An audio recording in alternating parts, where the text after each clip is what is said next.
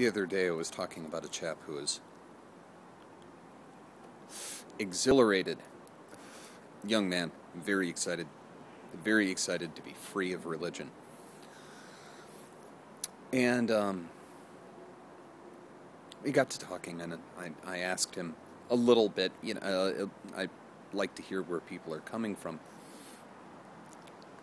And the specifics of what this freedom meant seemed a little vague. I'm asking, so what does this mean now? What do you do now? How is your life different? Press for details, and he could not come up with 10 times that he's been inside a church or a religious setting in his lifetime. But now, at 19, he is now free of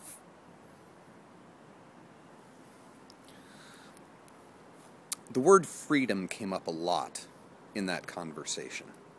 It came up a lot. And given how frequently it was used, it was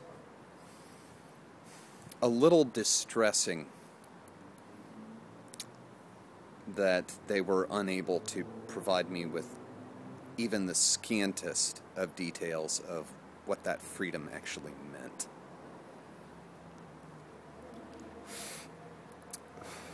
I'm free of lots of things, but I try to make it a point of only dedicating time, thought, and energy to those freedoms that are actually substantial.